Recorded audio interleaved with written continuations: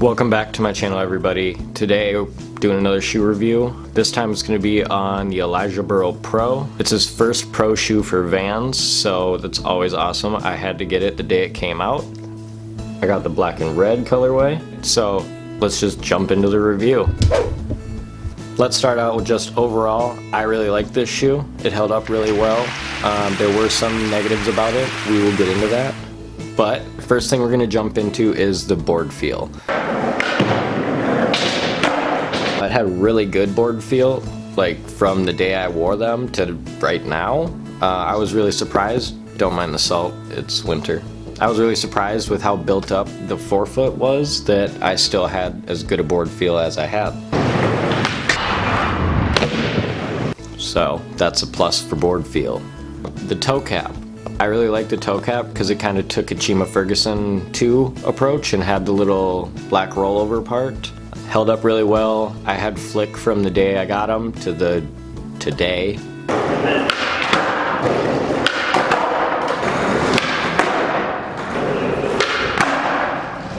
They've had flick from the beginning to right now. I haven't really lost much, so props on the toe cap. Next thing was the heel, the cushioning. It's got the waffle control from Vans. They just introduced it with this shoe. Even though it doesn't have an actual insole or ultra cush, impact protection is from these very deep divots. It worked really well. I never bruised a heel. I even landed primo a couple times. I stopped on it, and that was one of my biggest concerns, was the way I stopped using my heel. I was worried they would chip or fray or pop out or something would happen to them because of how I stop. Skated the shoes how I normally would. I didn't give them any breaks just because they were different, this being the different part. But yeah, nothing changed to me. I liked the shoe a lot. It was really good.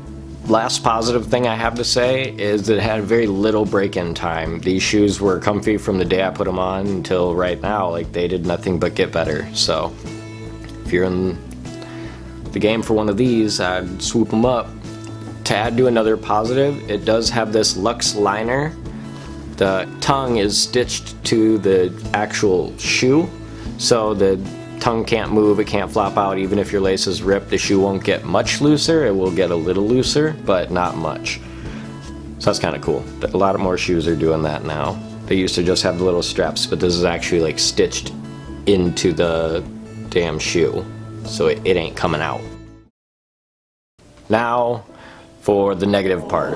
These are the things that I thought were wrong with the shoe or that could have used a little bit of improvement. They came out on the 9th of February and today is the 5th of March, so I've had them for almost a month, and I skate like 2 or 3 times a week if I can. You do the math. They're already blowing out right here. You can see the Duracap. It's another thing I'm upset about. We'll get to that. Duracap's coming out, it's flailing apart, but as you can see, like, the rest of the shoe is holding up amazingly.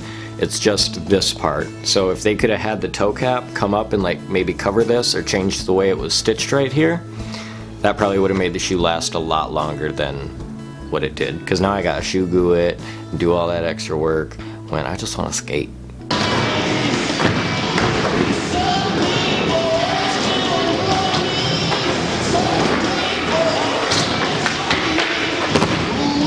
I already went over it a little bit, but the stitched in insole, I'm not a fan because, as you know, I like using FP insoles. It's not really like a negative or anything, but I just don't like that I can't take the insole out and put my own in. And the last bad thing is when I saw the ad for this shoe, it said that the Duracap went from here all the way down and then around the toe, just like this ad says. As you can see, the Duracap does not go up any higher. Yeah, there you go. The Duracap does not go up anywhere from this part, where by the laces or anything where it said it did. I can't find it. If you want to let me know if you found it or where it's at, let me know. I only see it around where it's stitched. A little bit of false advertisement, in my opinion. Yeah, that is what I thought of the Berle Pros. Again, if I had to give these stars, we'll continue the trend of doing them out of 10 stars. I would have given this shoe 8 out of 10, my opinion.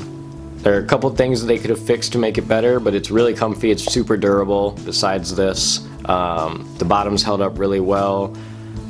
I don't know, these shoes were awesome from the day I put them on. So, props to Vans, congratulations to Elijah Berle, and yeah, that's my shoe review.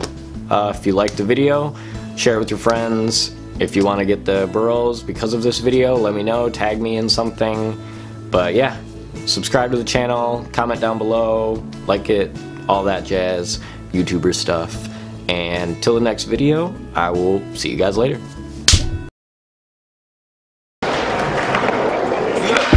Look in the mirror, what do you see? This mic and this music, the only thing I need. Passion for music is oxygen and I gotta breathe. Dedication is my foundation, so I will succeed. And lately I've been fighting with myself. Self-esteem is low with no shows, no mental health. Friends ain't really friends, family struggle to listen. God, I don't trust a soul, blaming on my condition. A man on a mission, wishing that he could be great.